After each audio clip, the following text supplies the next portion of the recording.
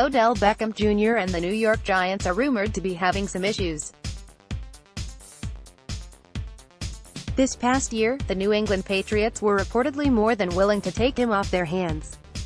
In fact, according to Chris Sims on PFT Live, they were so aggressive in trade talks that the Giants ultimately chose to back off their efforts to trade their star wide receiver.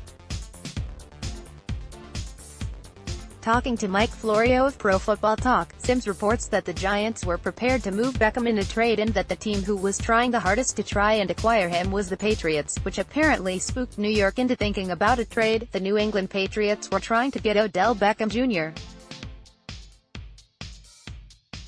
all last offseason, Sims said. That didn't work out, and I think the Giants got cold feet and said, wait, New England wants him? Oh, maybe he's better than we thought.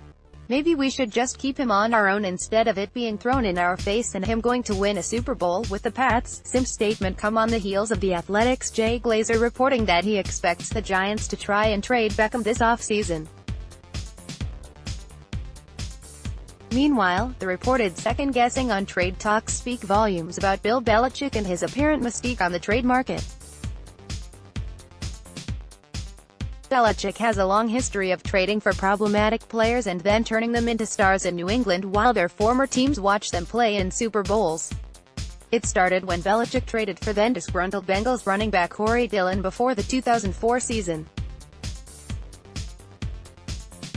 In 2007, Belichick acquired Randy Moss, who was deemed a malcontent with the Raiders, and Wes Welker, who was overlooked in Miami, before turning them into stars.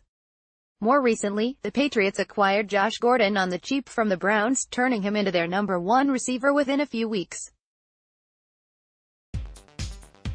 On defense, Belichick acquired Kyle Van Noy, Aqib Talib, Jason McCourty and Akeem Hicks all on the cheap before turning them into valuable contributors.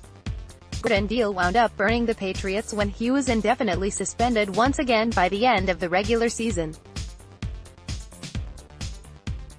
Still, Belichick appears to have built up enough of a track record where, if he's got his eyes on a player, other teams are going to start wondering why.